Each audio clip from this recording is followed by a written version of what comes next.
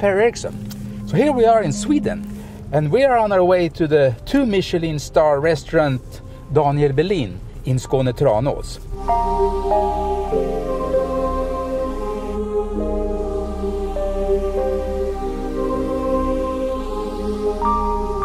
As you can see, I'm driving in Audi A5 g-tron that runs on biogas. And as you all know, biogas is made from waste from restaurants and the food industry. Audi is focusing on sustainability, and so are the top chefs in Sweden and in the rest of the world. Let's see if you can combine a taste of Sweden and how you can link that to a more sustainable and environmental consciousness.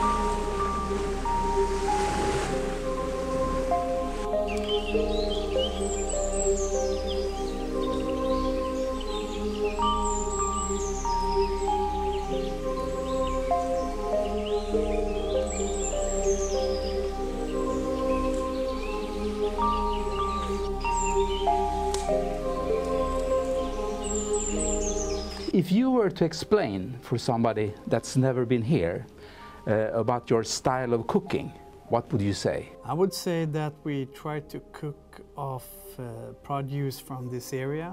We try to maybe tell the story about southern Sweden. I think it's so important when you travel or plan trip somewhere that you feel where you are. I think that's super important, and that's what we try to tell. To be able to create your wonderful dishes, where do you find the right produce or products to be able to do that? We have so many different type of producers. We are surrounded by them, and we try to only use produce from south of Sweden and also actually a little bit from Denmark. We find most of the produce from our own garden, of course. And also during this season we produce a lot, and actually during the summertime we use everything we use in the restaurant is from the garden. Then we also have beautiful lambs butchered at Appeltorps slakteri outside the village. We have amazing fish that we take from the west side. We try to keep everything from this area. You find a lot of inspiration just walking around in the garden, and everything, especially this year, goes so fast. So you also have to be very, very creative to be able to put produce that is ready. You can put it on the menu, and also you can choose when to put it on the menu. You can choose the size. You can choose in which stage the vegetables, for example, is ready, and that's for me it's happiness. What are you looking for in the produce or in the product? What specific ingredients are you looking for? We of course search for the extraordinary flavors, often in simple vegetables that maybe you're quite used to eat, but here you can eat it exactly in the right time when the vegetable is on top. And for me that's the big difference. In a restaurant you need to have like a reference. You need to know what's good and what is bad. You learn how to do it, and you learn how to taste something that is extremely good. And often you find it in the most simple things. It doesn't have to be very exclusive produce. It can be simple ones like an onion or an apple or a potato. That's also for me to be a chef. It's about taking the simple things and make them delicious. Many of the top chefs in the world are using the concept of no waste kitchen. What's your take on that? It's very important in a restaurant today to think about that. It's important for the nature. It's important for the restaurants and also the economy. We have to be aware of what's happening in the world right now. If we can make a change in high-end restaurants like this, it will also spread. We have a big garden. If we have food waste, or it often goes back into the garden again as a fertilizer. But we try to use every produce and everything what's on the produce, even if it's like fish or meat or vegetable. There are so many delicious small things in a produce. It's only the knowledge of how to cook it that can, you know,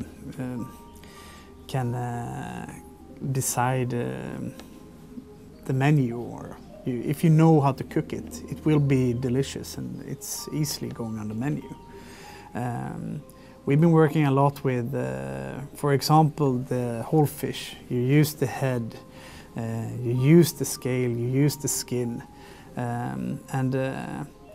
for me it's important. If you use one small part of a good produce, you also have a responsibility to use the other parts. And if you're a good chef, you can do it.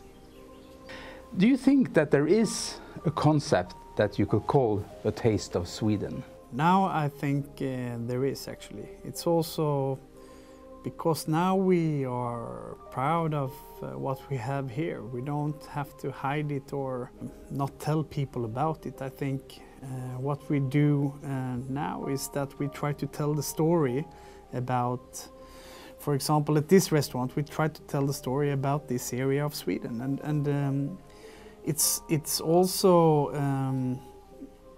I think that changed the last years, maybe last 10-15 years, because now we notice that we actually have good produce in Sweden.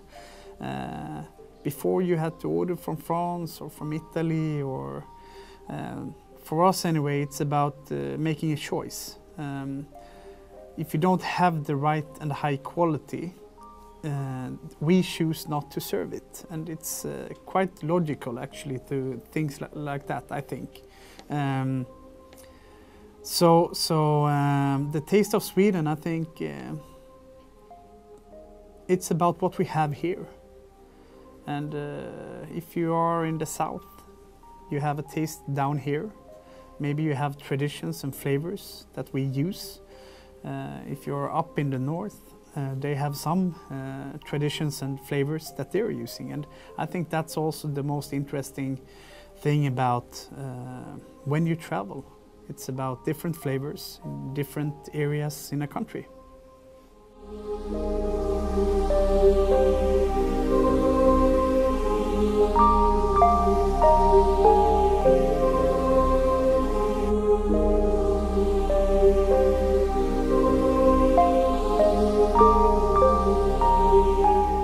Now you got your 2 Michelin stars.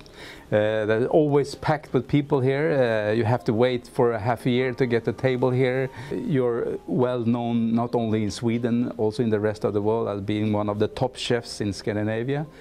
Where will you go from now? I'm not satisfied, and I don't think if you are, you should not do a restaurant like this. It's about being better, of course, and to learn and to constantly try to evolve and create something new and something that people want to come back to. And now with the 2nd Michelin star, you have, of course, a responsibility to deliver an amazing gastronomic experience to all the guests who arrive. They have high expectations. But still, it feels that we're in the beginning of something, and we will just keep on pushing this.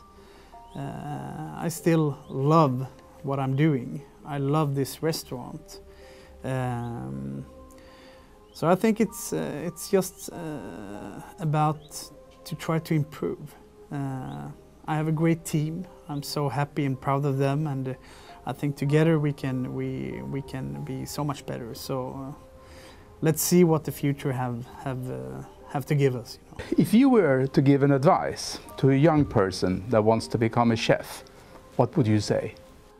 I would say be humble, learn from different cultures and kitchens. It's not about what you can do or what you've seen before. It's about how much you want to do it. Just try to see different things, and then you will find your own way of cooking sooner or later.